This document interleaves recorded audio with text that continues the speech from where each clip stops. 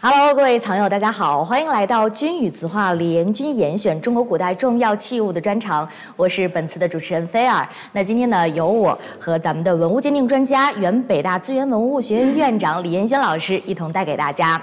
熟悉我们的朋友都知道啊，本次的网络云端拍卖会已经是中红信2023网络云端拍卖会的第4期了。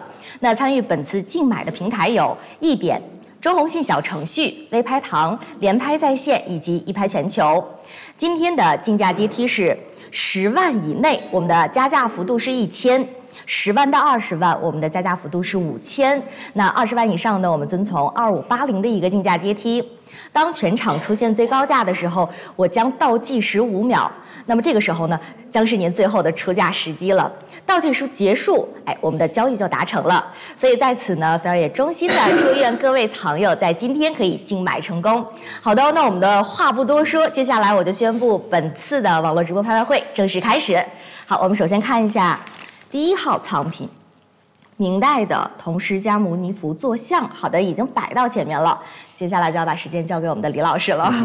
大家好啊！今天在拍卖的过程当中呢，各位朋友对拍品有什么疑问、有什么问题，或者想了解某方面的事情，可以直接在我们的公屏上说。对，希望今天也是可以和各位朋友一起知无不言，言无不尽。对，有什么感兴趣的，趁着李老师在这儿，都可以把问题问出来。好，那我们来看一下我们的第1号藏品吧。明代的铜释迦牟尼佛坐像。这个坐像呢，像个菩萨啊，它是全阶加辅佐莲台之上，后边有注的文字是成化3年。这件东西我们行内叫黑皮佛，是传世的那种表面黑漆骨的颜色。它用咱们话说比较开门，也比较自然，掩惑啊。这件东西比较完整。这是典型明代的佛像。是的，那老师他是释迦牟尼吗？我看是菩萨像，有点像法冠，它两边这个披肩，这是一种菩萨的造型。所以它的披肩，我们就可以看出来它的这个身份。菩萨还有璎珞，都能看出是个菩萨。哦。对，那个有的释迦牟尼也有菩萨像出现的，对，这种情况也是有的。也是有的。对。哦。对，这是典型菩萨像。是吧？对。好的，那我们现在各位朋友如果有喜欢的话，就可以来出价了。1000，好，这个小程序是吧？连拍，好，现在1000。这个尺寸呢，成画款的或者带款的，要比不带款的高1倍。好，1000、2000，好的，2000是小程序的朋友是吧？2000还可以继续啊，3000、4000是哪儿的朋友？小程序的朋友。好。5000，好的，5000是连拍的朋友，还有吗？还可以继续啊。6000小程序的朋友给到6000，其实我觉得真的是可以来一个开门红。这个估价是2到3万元。估价2到3万。有字的，有纪年的，要比不纪年至少贵1倍。7000，好，连拍的朋友给到了7000。如果没有文字，这件佛像呢，估价是1万元。这有文字，而且还是成画的，这是明中期偏早阶段的。所以其实2万都赚是吧？对。8000。它应3万块钱左右。3万块钱，那其实我们的空间现在非常大。对，而且这件佛像又没有争议。没有争议的，对。9000，好的，9000，还有没有朋友还可以继续啊？刚刚老师也说了，其实我们这样的一尊明代的释迦牟尼坐像1万，小程序的朋友给到了1万，我们还有很大的空间，还有没有朋友要继续再加一口的？也看起来也是，就是怎么说，释迦牟尼也是3大佛祖之一，就看起来非常的能忍能辱。好多佛像都是从释迦牟尼演化出来的，实际对的，只有一个释迦牟尼。所以寓意也非常好，11000，好，11000。那其实我们的这第一个拍品也是比较有收藏价值的吧？对，我们这个前几个就是性价比也高，性价比很高。好，12000，小程序的朋友给到了12000，还有吗？12000。其实今天我们有很多拍品，真的大家也是可以捡漏的，所以如果有喜欢的朋友，13000连拍的朋友给到了13000，还可以继续再加，来13000还有吗？好，接下来要进入到倒计时环节了，倒计时5秒，这将是您最后的出价机会了，所以各位朋友要抓紧，赶紧考虑，来5、4。14000，小程序的朋友给到了14000，14000还有吗？抓紧考虑，抓紧议价，14000。佛像品相也好，它品相没有问题。15000，好，连拍的朋友给到了15000，还有吗？我们的空间还很大，其实3万都赚啊，现在是1万，好，16000，16000，小程序的朋友给到16000。来，接下来要倒计时5秒了，快速考虑，各位朋友，快速应价。5、4、3、2、1，好，16000，感谢。好，那我们看下一件是清代的一个铜型炉啊。大家可以先看一下图片展示。这个怎么定清代呢？那写名还不行吗？其实我特别想问一下咱们老师，这个铜型炉是用作什么呀？行就是端着行走。在古画里经常有和尚啊，后边这个跟着侍从啊，就端这么一个行炉。从这个店走到那个店，来回走。来回走。对，叫行走的炉，叫。那它的作用，比如说是照明，还是放一些香？还是放香。香。跟着。但是咱们现在不可以理解，这个店可以有炉，那个店可以炉，干嘛还端着走？对。那时候确实是这样的。其实也是一种传承。这个我们字面定呢，这是清代的，告诉大家这个炉呢，我看呢是就忽必烈那时候的啊。比那甚至还要早。还要早是吧？还要早。所以其实我们要定朝代的话，这个是明还是？但是我们有些政策限制。明白了。明白了吧？这个行炉是特别好，整个是一个莲花，下边是荷花叶，上面是莲花莲蓬，看出来了。荷花叶镂空了，还有一个小莲朵。其实非常有设计感。边缘錾刻的缠枝花卉。而且是两股这个合并到一起，后边呢还有一个荷花的一个段。折枝，确实是。这个设计特别好，佛教的味道特别浓，真是寺庙里用的。这个最晚是忽必烈时期最晚是忽必烈时期。对。好的，各位朋友，现在可以来出价了。以我现场说的为准啊。字面定的实在是没办法。好，1000还有吗？我们可以继续来加一口啊，如果有喜欢的朋友。我觉得它的设计感也是非常明显的，包括底下的花瓣，2000。对，我看到它的每一个线路都非常的清晰，瓣瓣分明。2000、3000，好，3000连拍的朋友给到了3000，然后我们这边还有朋友来问候您说，李老师下午好，那看来是我们李老师的一个粉丝是吧？今天知道这位朋友是姓姜的一位朋友啊。好，4000小程序的朋友现在给到了4000还有吗？我们还可以再加啊。那像这样的一个铜型炉，如果说就是现在市场的一个估价，能给到多少啊？这个估价多少？5000是吗？3万左右吧。3万左右，也是3万左右。对。好，连拍的朋友给到了5000，我们还可以继续。型炉唐朝特别流行。唐朝，唐朝是最多的，像唐宋元，后几朝就少。我还没见过清代有行炉的。是吧？6000，好的，6000。还有瓷器的，还有银器的，法门寺出了就行炉就有。行炉。对。唐代的绘画、壁画里行炉画的也很多。再问您一下，比如说这种行炉是只有寺庙的僧人用，还是其实老百姓也都会有老百姓少，主要寺庙为主。主要是寺庙为主。对。7000是小程序的朋友是吗？好，7000还有吗？还可以继续加。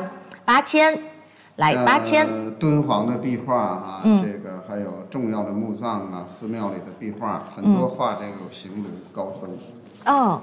还很多专门画这个行炉的高僧。对。所以可以见得这个行炉其实和那个朝代的高僧非常的密切。咱们那会儿在这个大殿拜完，接着走下一个殿就端着走，就拿着它。这炉是自己的，是也算是一个以示敬佛嘛。对，也算是一个随身的物品。跪拜，然后再走下一个殿端着走。我想是这样的。对，好的，现在是目前有朋友给到8000，还有吗？这个炉非常开门啊，一眼过。一眼过，所以。注意，大家就是我一眼户9000，一眼过这词儿，一点的朋友。好，现在9000，一点的朋友给到了9000，还有吗？没有的话，现在我要进入到5秒的倒计时了，这将是您最后的出价时机了。1万，好，1万，还可以再加。这个炉至少值3万，至少3万，所以现在还可以捡漏啊，所以要快速考虑，快速应价，1万。就像这种形炉不多，这种形制的，正是壁画的。是的，形炉大部分是像高脚杯似的这么端着，像这样的是不多的。那种瓷的多，对，这种青铜的形炉，这种设计感这样强的不多，所以各位朋友真的是捡漏了啊！现在目前是1万了，还有吗？来，下面我们倒计时5秒，5、4、3、2、1。好的，1万，谢谢。来，我们看下一件是20世纪的一个纯银提梁壶。对，哎，纯银提梁壶是日本的。对，现在艺术品不分国界，特别是铁壶这种银壶这种文化，以日本为主。哦，这个铁壶的价格高起来就是日本。哇，这个是很有分量。中国几乎没有。中国没有这种茶的饮茶或者用铁壶这种文化，这是没有的。是那中国是紫砂文化。对对对，中国喝茶的时候紫砂文化。是的，是的。没有盖碗、铁壶、银壶这种日本文化。哦，是的。当然，银壶唐宋也有高级贵族用的，主要是饮酒用。好的，现在可以给出价了，朋友。如果喜欢我们的这个1000，好，连拍的朋友现在给出了第一口价1000。一边听老师讲，一边可以继续给出价。1点的朋友给到了2000，还可以继续。这种乳钉纹呢，密密麻麻的。3000，小程序的朋友3000。最常见的。这个钮还镂空，这个4000，档次比较高这把银壶。好，连拍的朋友给到了4000。大概有100到200年的历史，相当于中国清晚期这个阶段。哦。那我们现在就这个银壶来说一下，5000是吧？小程序市场价3万左右，也是3万，也是3万，2万5到3万这样一个价。如果是底下，我们可以看一下制作者的名字、大师。有的时候会把制作者给写到下面。对，这个银壶。喜欢的朋友可以继续出价6000。有制作者就更贵一些，这个没有。这个没有。这个还挺实用的，7000，回去之后自己就可以用了，可以把它当做一个藏品，也可以直接就用起来。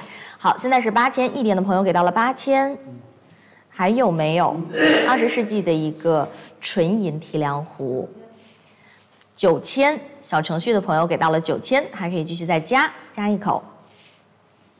其实真的是很有分量，也挺精致，挺精巧，挺好看的。在日本壶里头算是大型的。是很大，你看它这个容量就很多。1万连拍的朋友给到了1万，来，现在直播间的各位朋友们有没有就是对我们现在第3号拍品20世纪的一个纯银提梁壶感兴趣的？如果感兴趣的话，现在就可以来加价了。还有吗？1万。好的，接下来进入到倒计时的环节，这将是您最后的出价机会了。5、4。11000，好，11000还有吗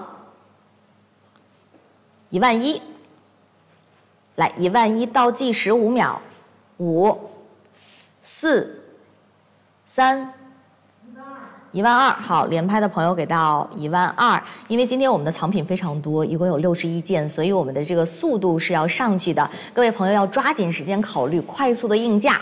目前是12000，现在还有吗13000，小程序的朋友给到了13000。这种银壶啊，价格不可能太低，因为是的，材料价值说想几千块钱、18000买是不可能的。是的，是的。所以我们购买者也要明白，这银壶是从日本制作，在整个销售环节，不会像其他古董能捡大漏。哎，就说一个100万的东西，你1万买，这过去有这个例子，在银壶是不会的。对的。哎，它可以优惠买、便宜买，但是不会太悬殊。是的，没错。那我们新壶也是这个价的。15000。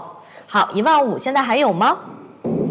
来，15000，倒计时5秒，5、4、3、2、1。好，15000，谢谢。恭喜！正常买的2万多。是的，也是捡了一个大漏。新的就得2万多，网上有卖。网上有啊？对。网上的那种就是能保真吗？网上是不鱼龙混杂，所以就是各位朋友选择还是要像我们这种中红信非常可信的正规平台来。日本呢，它是假货比较多，都是国人带过去的，说当代生产的工艺品。对，所以其实不要轻易的去买，一定要就选择有这样专家可以帮大家来鉴别鉴真。朝天口。对，这个是我们的第4件清代的一个铜狮子香薰啊。喜欢的朋友现在一边听李老师讲，一边就可以给出价了。这是青铜的，这个年代比较好。这个。哎，对，这个年代应该是明代，我看它怎么定的。它是清。定的是清，明代的，明代是吧？对，明代。青铜，我俗称叫朝天吼，也称角端，非常漂亮啊！大型的在皇帝旁边2个香脊上是放，它的嘴大大的张着，朝着天，非常的有气势。也有管它叫天禄兽的。天禄兽。正常很多上面有一个角，这个是不带角的。是。有的称为酸泥，酸泥是狮子的变体。是，那它这个外形跟狮子一样。对，这个是它。好多名字，那是耳朵。这是耳朵，哎，这个耳朵长得也非常的有意思。就是喜欢烟嘛，叫吞云吐雾嘛。所以刚好把嘴张开，让烟从嘴巴里出来，是吧？酸泥。对，我们的这个一个铜狮子香薰。明代晚期，7斤酸泥。大家注意这个铜的荷叶，那种荷叶从上国时期就已经是小程序的朋友1000，现在已经给出了第一口1000，还可以继续来2000，一点的朋友给出了2000，这也是一个典型器，各位3000，好的，现在3000，就我觉得把它放在书房非常好看。好的，4000连拍的朋友，会所陈设这个点个香，是的。就是让整个房间都非常的有古韵。还有吗？4000、5000，一点的朋友给到了5000，我个人是非常喜欢这样的一个设计的。对，个人呢？6000，那你也买一个呗。好，我现在先抽出手来。你家里有没有这种香薰？我家里有香薰，但是没有这样的香薰。这样的还多呢，容易找，还有瓷的、玉的、景泰蓝的，对。景泰蓝的大型的都有。像我可能就女孩子比较喜欢点香薰，但是可能它的这个外形都是比较富有少女心。你可以专题收个香薰，那香薰呢也是很几百种，是吧？所以其实如果这样的一个香薰也是非常富有收藏价值的，我可以买回家留着，到时候看一下，哎，没准一下买这个老的香薰好买，因为香薰就是种类特别多。好的，现在还有吗？7000，小程序的朋友给到了7000。香薰最有趣的还是动物造型，神兽造型比较好。价值也比较高。是有讲究的哈。如果纯粹一个几何型的香炉带盖的那种比较多。8000，连拍的朋友给到了8000。也贵。所以动物神兽的会比较好。有各位朋友就是喜欢香薰的，哎，我们李老师也给出了一些建设性的意见，大家可以来参考。现在是到8000了是吗？9000了，小程序的朋友给到了9000，还有没有？刚刚说了，比如说，哎，放在书房，即使是客厅也可以。1万，连拍的朋友给到了1万，还有吗？铜狮子香薰非常漂亮，来1万，倒计时5秒，快速考虑，快速给出应价。5，11000，好，11000，小程序的朋友给到了11000，还有吗？11000，倒计时5秒，5、4、3、2、1，好，恭喜11000。来看一下下一件，是一个清代的同天禄香薰，也是一个香薰。您看这个是清代的吗？这个更高级，我看。更高级是吧？啊，这还是可拆卸啊。对，这一般都有盖子。朋友们现在喜欢的就可以先给出价了。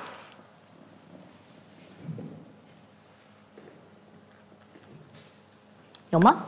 这是一个独角兽，也非常的漂亮啊。独角兽称为天禄，然后上边是一个高士，高士，实际是道教，道教的。对。老师，您看它这个前面会有一些红色的，红色是包浆，包浆啊，上的漆，对，是漆掉了，长了也没掉，然后漆时间长了，这个烟儿从哪儿出，并不是从门路出，这个烟呢是从这个嘴，应该是从这嘴里出来，从这嘴里还是从嘴里出来？这独角兽这个工艺比较好，表面上了一层那个红褐的漆，然后粘久了，那黑色混杂这个包浆特别厚重。是的。这个应该是艺术水平更高了。会更高，但首先是一个高士坐在6000，是现在是1点的朋友出到了6000了。这个应该值4万到5万。7000连拍的朋友给到了7000，李老师也是做了一个市场的估价啊。其实这个它的艺术价值会更高，所以现在我们还有很大的空间，喜欢的各位朋友可以抓紧了。1点的朋友现在给到了1万，大家可以看一下我们这个图片，很多细节。11000，小程序的朋友11000，可以继续快速考虑，快速应价。连拍的朋友给到了12000，还有吗？还有15000，来。1点的朋友给到了15000，看来其实很多朋友也是比较喜欢我们这件藏品的。这个工艺比较精。16000，连拍的朋友给到了16000，确实是啊，它还可拆卸。17000，好，现在17000还有吗？还可以再加。包括这位高士的神情也非常的悠然自得，手里拿的是个什么呢？手里拿是一卷书，一卷书，或者是经，对，经文这是最恰当的。18000，连拍的朋友给到了18000。原来上一层红漆，这件东西是个精品，各位。精品啊，非常漂亮，大家可以看一下，在我们的这个灯光下，是不是非常非常的精致？这是个非常有艺术感啊，天禄兽。天禄兽叫独角兽，所以寓意也比较好吧？天禄最早是《汉书》。汉书《习义传》嘛，19000，双脚者或为辟邪，单脚者或为天禄，这是关于双脚、单脚最早的一个记载。天禄有多福多寿的吉祥含义。对，它禄位的禄就是俸禄的意思。对，所以它和这个谐音也有飞黄腾达、大展宏图之意啊。可以这样理解。好，现在19000还有没有在加的朋友了？来，19000。接下来倒计15秒，这将是您最后的出价机会了，快速考虑，快速应价。5，这个年久了，底层是红漆脱落，然后这个包浆的古韵味特别浓啊。是的，非常漂亮。有意思4、的。3、2、2万，连拍的朋友给到了2万。来，还有吗？也非常的大气。这在屋里陈设多好，多漂亮呀！吞云吐雾的。21000，小程序的朋友给到了21000。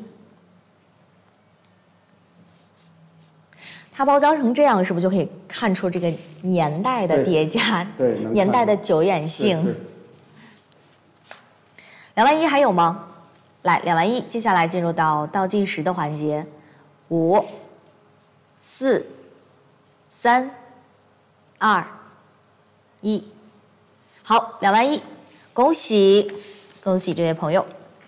接下来我们看下一件清代的铜嵌银阿拉伯纹钵，哦，是个钵。这件东西，而且上面有阿拉伯纹，哎，我们叫剪金工艺，就是嵌银是剪金工艺啊。这个贴金贴银，喜欢的朋友现在就可以给出价。我的天，这个工艺真太棒了！李老师自己都喜欢了啊。这个钵了不得。对，相册看吧，看一下，非常的漂亮，铜嵌银。这个傻开门，一眼过傻开门。对，铜嵌银阿拉伯纹波，古阿拉伯纹，现在不用了。还真的是很漂亮啊。这工艺多繁杂，就这件东西当年生产成本都极高。是的，熟练的工匠，包括在咱们《新唐书》里记载，就是你要学这个嵌金，就银子的錾刻工艺。学4年，相当于大学本科。是的。然后才允许你去从事这个行业。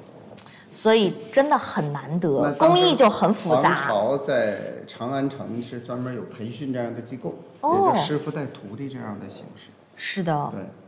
那看来那个时候是不是就很多人喜欢这样的一个嵌银的阿拉伯纹波？档次比较高嘛。咱们清晚期有句俗话，就古玩行的俗话，1000小程序的1000。贪池金枣五色毯，罗垫椅子象牙床。金枣就是指错金错银。对。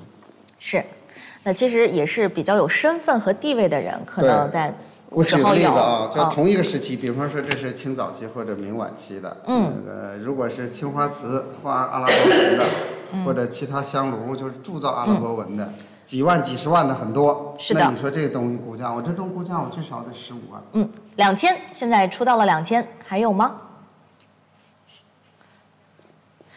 这个现在是3000，远高于那种铸阿拉伯纹的香炉，也高于那种普通的青花瓷，甚至高于官窑青花瓷。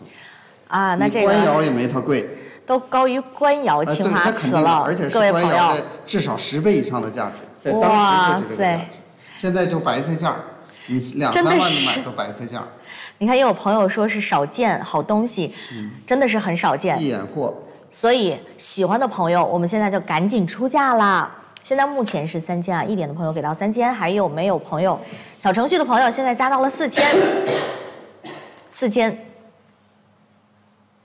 这个东西一上来，李老师就说：“哎呀，是个好的好东西。”不管在任何地区、任何国家、任何时期，它都是一个极其少见吧，不多见。极其就属于奢侈品。奢侈品啊！比你们的香奈儿的包，比爱马仕的包还要贵。是的。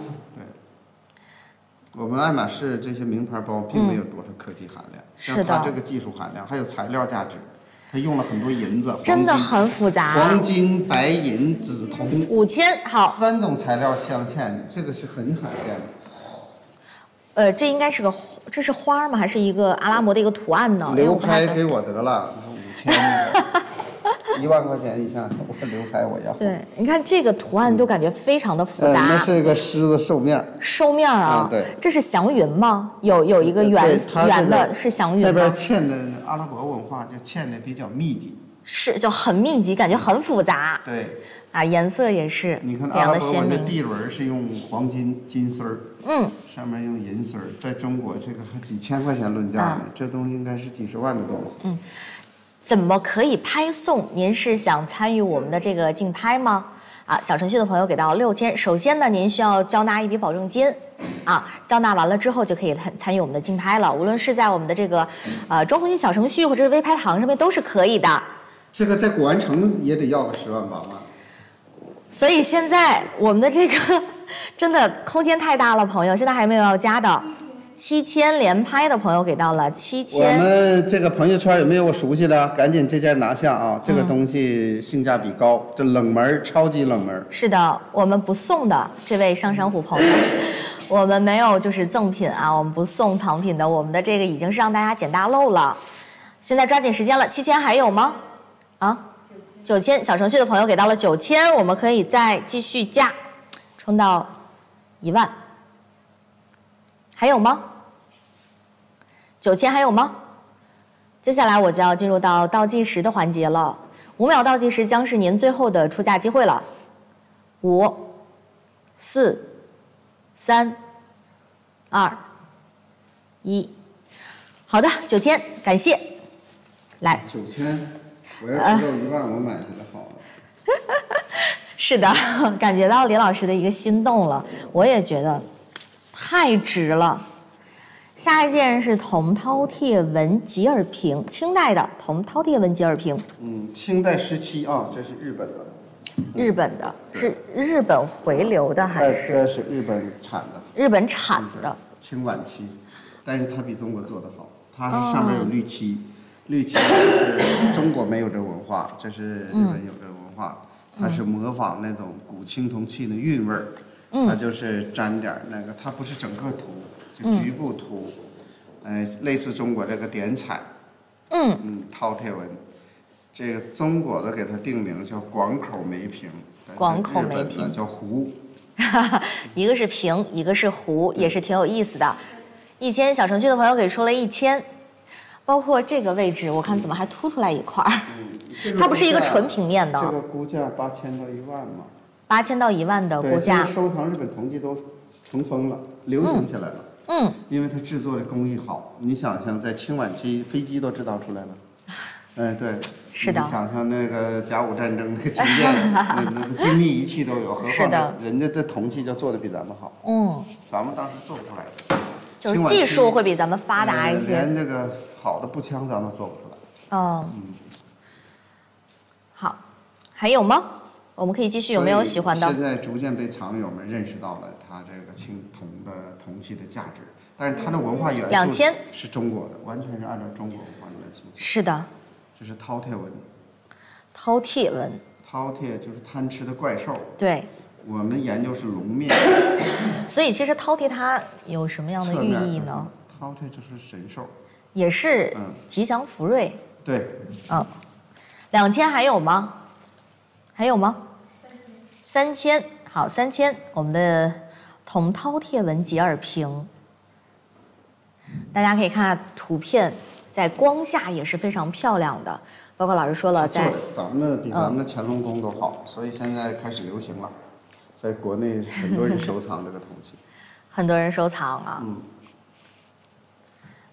还有吗？朋友可以继续出价了。目前是3000，还有吗？4000，来，一点的朋友现在出到了4000，未来还会增值。是的，我们可以先来收藏起来，把这件藏品收藏起来。大家根据图片也可以看出，它的这个制作工艺是非常复杂的，也是非常精巧的。5000，小程序的朋友给到了5000，有吗？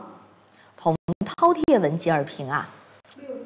连拍的朋友给到了6000，在我们的这个画面当中，我们的铜饕餮纹结耳瓶慢慢的转动，大家可以看一下它的这个分布、它的画面的布局以及它的这个工艺，它整体的一个成像都是非常上等的。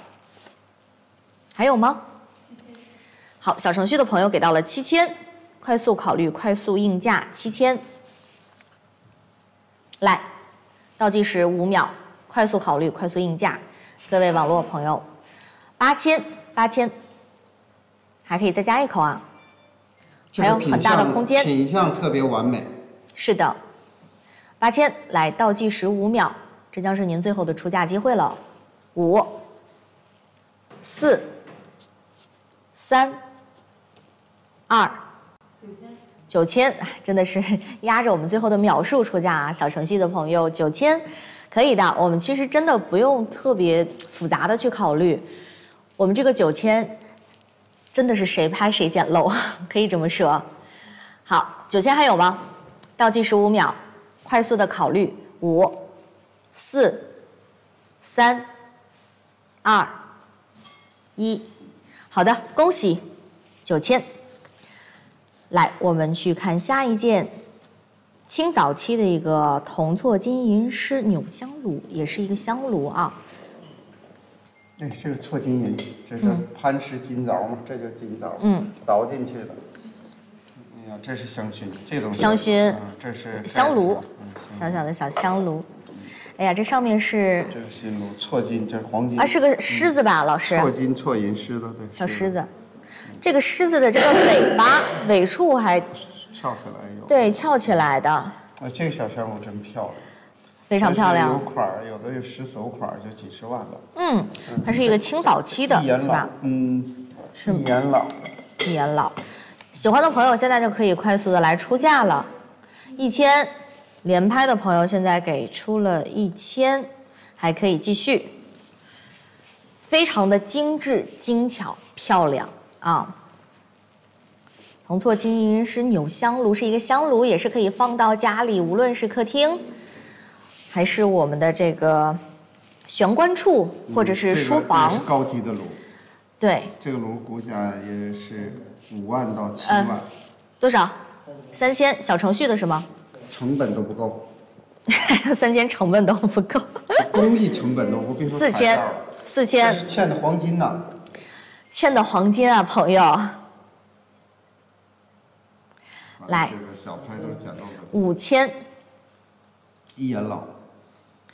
5000，来5000，还有吗？6000，小程序的朋友给到了6000，还有朋友都说真的是窝头蛋糕的一样的价格，也是说我们的这个真的非常低了。7000，对，朋友们。问尺寸的啊。错金错银的，不管什么时期都是奢侈品。所以我们真的是像朋友说的，你新的都买不来。对，窝头蛋糕一样的价格，大家可以不需要有过多的思虑。7000还有吗？8000，好，8000，来，我们再加到1万，看看。来，还有吗？9000，小程序的朋友给到了9000。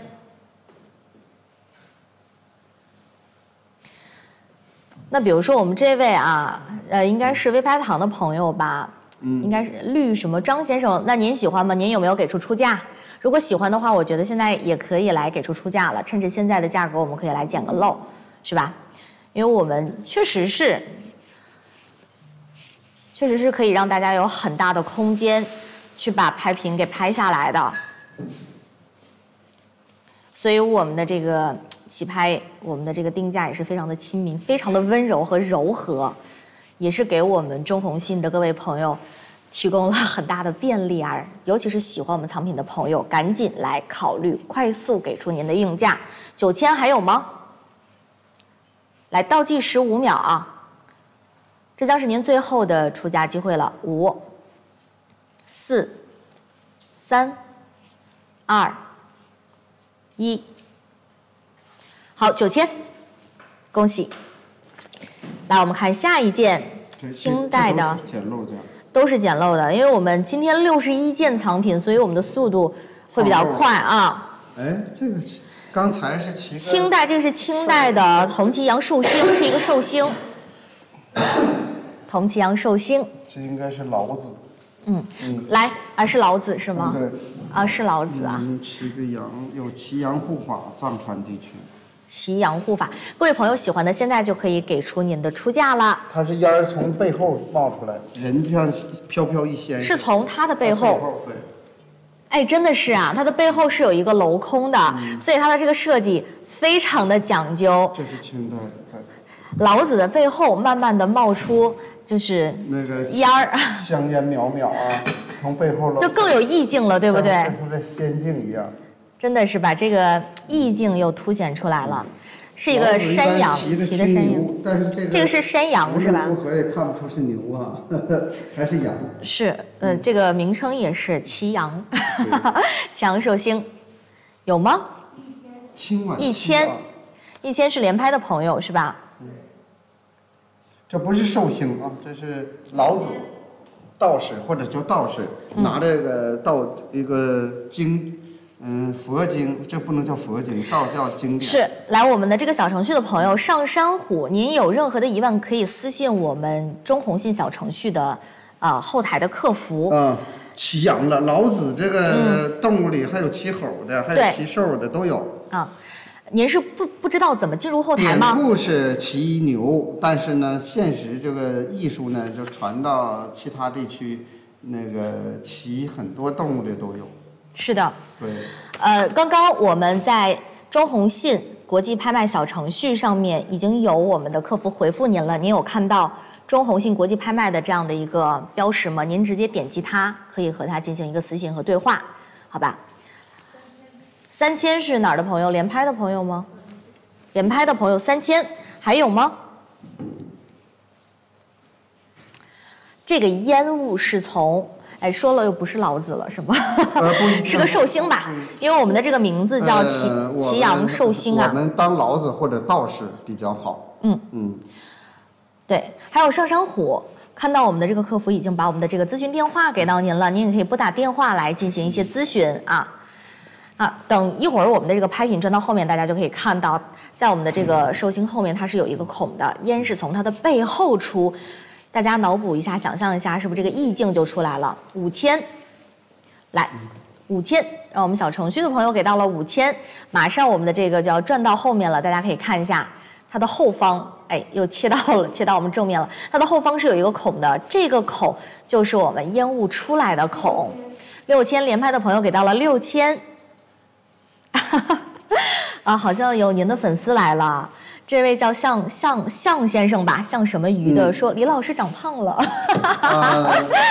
是不是因为镜头的原因呢？我看李老师还是跟我第一次见到的是一样的。对，145，20年。有朋友说好像也是日本的海淘的，是吗？可能性大。可能性大。所以刚才张先生说这个老子是骑牛，是都知道老子骑青牛嘛？是的。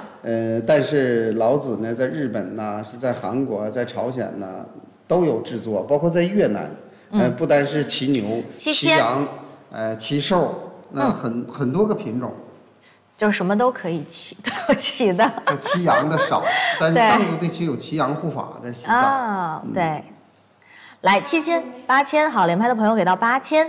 来，喜欢我们这样的一个铜祁阳寿星的朋友，可以来赶紧出价。有一些各位网友啊，有一些青铜器皿啊，造像中国和日本是很难区别的，因为日本的好多青铜器的文化源于中国。而且离得近，对，铸造方法也一样，对，内容题材也一样，装饰手法也一样，也差不多。文化属于同宗同源，是的，是的。所以有些东西难以区别，但是主要是艺术水平高，技术好，同样有收藏价值。是同一时期的要高于我们国家，对，是吧？它是技术水平和艺术水平都高于中国。对。我看到我现在面前的这个羊吧，它的每一个毛发丝丝分明。9000，小程序的朋友现在出到9000了，还可以继续。来，我们加一口，加到1万。包括图片，大家也看到，无论是它的胡须，还是它身上的一些毛发，非常非常的细节化，根根分明了。还有没有朋友再加一口，加到1万的呢？来，9000。接下来倒计时5秒，是您最后的出价机会了，也是非常非常好看、有意境的一个铜祁阳寿星啊，有点写实，但人物呢是传统中国这个道士的形象。有朋友说是江户时期，那倒有可能，江户时期是清中期。好的，来5，清中期偏早，这都叫江户时期。是，4、3，明治维新吧。对，2、1。好，9000，恭喜您捡了一个大漏啊！